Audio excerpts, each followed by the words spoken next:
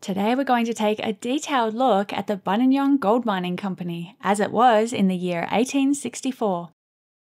For this video, I had the privilege of meeting with retired mining engineer Peter McCarthy, a renowned expert on both modern and historical mining. Peter has generously shared his fascinating insights into the machinery displayed on this beautiful old lithograph. So let's take a closer look. Here we have two views of the Buninyong Gold Mining Company, their number 3 shaft and their number 6 shaft. The above ground views here are fairly typical at first glance, but closer inspection shows a chimney coming out of the shaft at number 6, which is an interesting clue as to what lies underground. We also see capstans at both shafts, which are man-powered devices used for raising and lowering pump components. Heading underground, we can see men at work up in the old river gravels, removing wash dirt and lowering it to the reef drive using balance shafts. Horses are being used for haulage in the reef drives in both operations, but number 6 is employing another very interesting method: steam-powered haulage underground.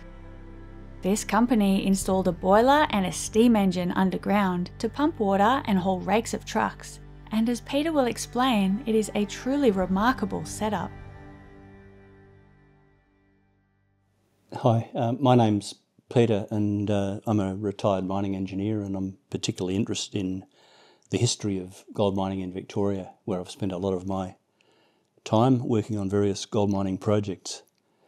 One of my favourite old deep lead mines is the Buninyong Gold Mining Company. And the reason I'm so interested in that one is that the technology is particularly interesting and more advanced for the time than any of the other deep lead mines that I'm aware of. This property was bought in 1858 by the Buninyong Company for £20,000, so they must have expected to find a lot of gold. And then by 1864, when this lithograph was created, they had an underground engine which operated underground trucks that were pulled along by a continuous ropeway, which is an amazing thing. So if you look at the lithograph in more detail, it shows the underground boiler, and from the boiler there was quite a long smoke tunnel which ran as was divided off from the rest of the drive all the way back to the shaft. Then the smoke went up the shaft, and you can see in the picture that there was actually a chimney inside the headframe and smoke coming out of the chimney. So that was coming all the way from the boiler, which is down in the reef drive. Having a boiler underground would mean that the smoke, the heat from the boiler and the smoke going up would have drawn fresh air down the shaft, so the ventilation would have been really good down to that point, because there'd be fresh air rushing down the shaft, feeding the fire and then being carried back up as hot air and smoke. But on the other hand, it's particularly dangerous because, of course, if something went wrong with that system, then you'd have smoke in the workings and potentially people being asphyxiated by the smoke from the boiler. So they would have had to be very careful about that partitioned off drive and partitioning in the shaft as well, because obviously if you've got a hot and very dry box in the shaft, so if someone threw a cigarette or whatever or butted his pipe out on it, the whole thing could go up in flames.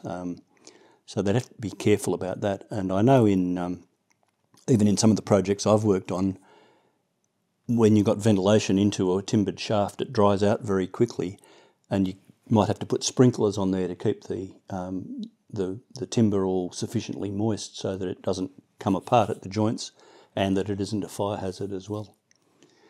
I was told, and this is really not to do with this, but there's the prospector's shaft at Baringa caught fire in the 1950s, and because it had an adit going into the shaft and then the shaft came up from the adit, it was quite dry. The air had been circulating through it. When the shaft caught fire, it was like a blowtorch shooting up several hundred feet into the air, this enormous blowtorch, which only burned for a short period of time, like perhaps an hour or two, and the whole shaft, all the timber was burned out. So you can imagine just how ferocious that would have been. So that'd be the main disadvantage, and I guess the reason I know a number of the early Ballarat shafts in this era had a fire underground to promote ventilation, but it would have been a fairly risky thing to do, I think. The boiler operated a steam engine, and that steam engine operated a bob pump, which kept the lower level clear of water, and it also operated a ropeway, which hauled a rake of trucks up and down an incline from the lower level, and it also operated, to me most interestingly, a continuous ropeway that ran all along the way along the main drive, and along the main drive was effectively a railway.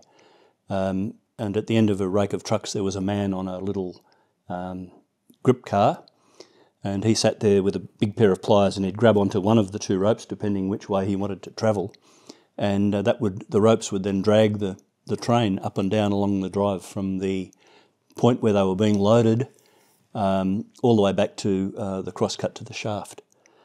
So all of that technology was brilliant, I think, for 1864, and perhaps it was too expensive because I don't know anyone else did it subsequently, but it's a credit to the engineers involved, the manager, I suppose, at that time, that they were able to come up with all of this.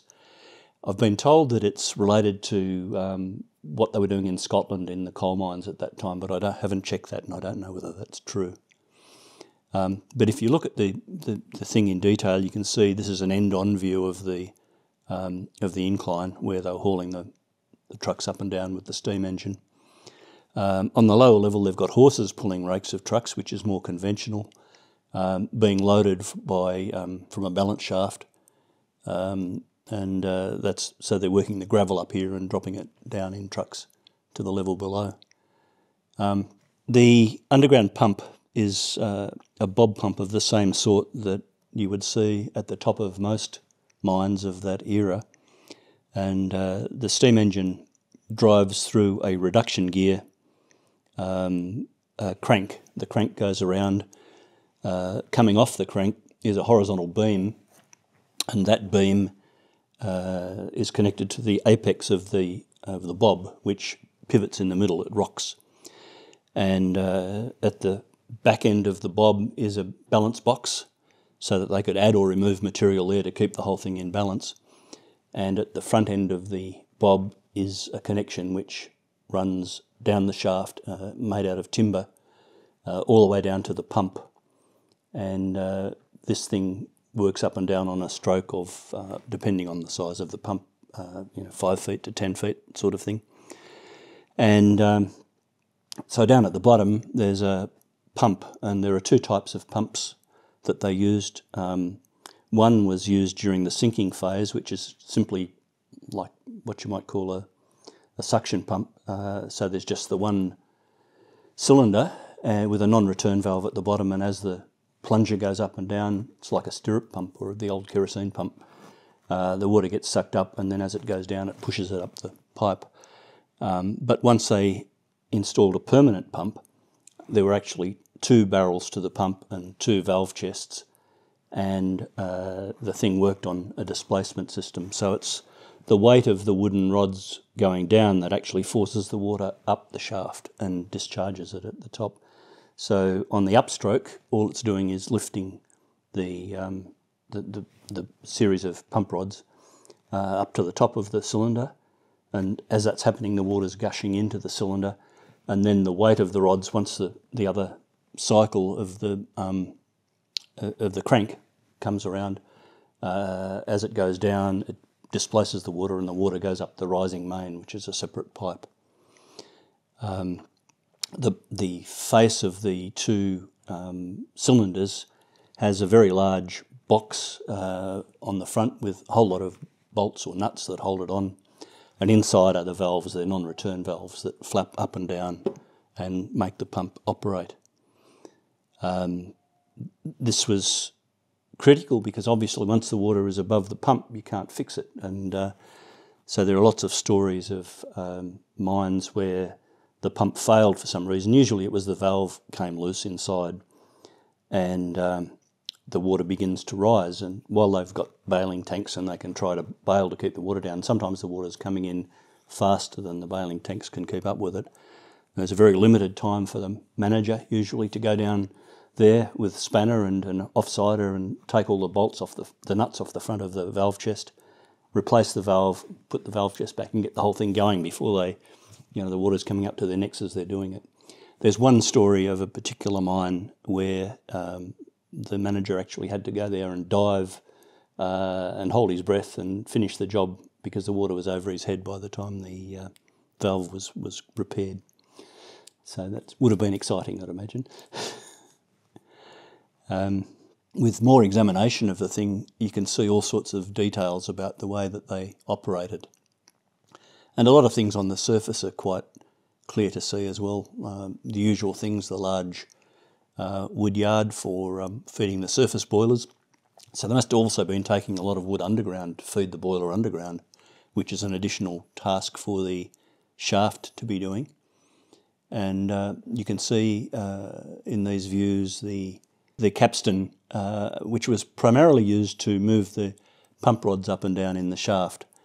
And the capstan was really a heavy lifting winch with a number of arms coming out from the side, so a team of men could walk around one way or the other.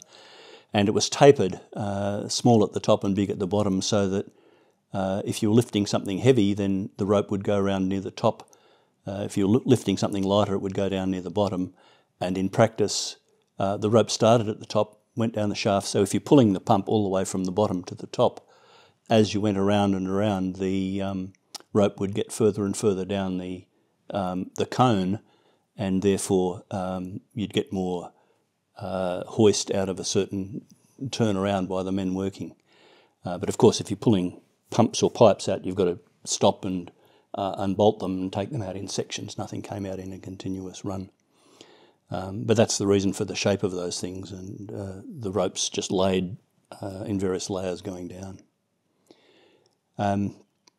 You can see, as I said, the chimney coming out of the shaft, and there's also two chimneys which are from the processing plant and the hoist as well. Mullock heaps, the usual things, I suppose, on the surface. Another interesting feature of this is that the stables for the horses are built above the level of the reef drive. And the reason for that was that if there was an unexpected inrush of water, then the horses would be above the water level. The water might fill the reef drive completely, but the horses would be standing higher up and would be protected. There's also, in this case, there's an air pipe leading in there, and that's marked on the diagram. And so they had an air pump or compressor on the surface, and they could keep pumping air into there, and so that would keep the water from rising any further into the stables. And the horses might survive several days that it took to pump down the water level again and get back in there. And so it was a safety measure for the horses to have the stables above the reef drive. Another clever little feature of the whole design. The Buninyong Gold Mining Company was under the management of Alexander Dewar, who was well known for his innovative approach to deep lead mining operations. Dewar had previously managed the Old Gravel Pits Company, who were at that time the most technically advanced mine on the plateau at Ballarat. So it is little surprise that, under Dewar's management, the Buninyong Gold Mining Company became the most technically advanced mine in the whole Ballarat region. The Buninyong Gold Mining Company operated until 1871, and as we have seen in this lithograph, they provide a brilliant example of the advanced engineering and technical innovations that really defined the deep lead mining era. Many thanks to Peter McCarthy for sharing his expertise and providing us with a detailed glimpse into this mine's remarkable operations. If you're interested in learning more about the fascinating history of the Victorian goldfields, don't forget to subscribe and turn on notifications. You can also sign up as a member, where you'll get access to exclusive behind-the-scenes videos, sneak peeks, discounts, and more. I'll put a link to the memberships page in the description below.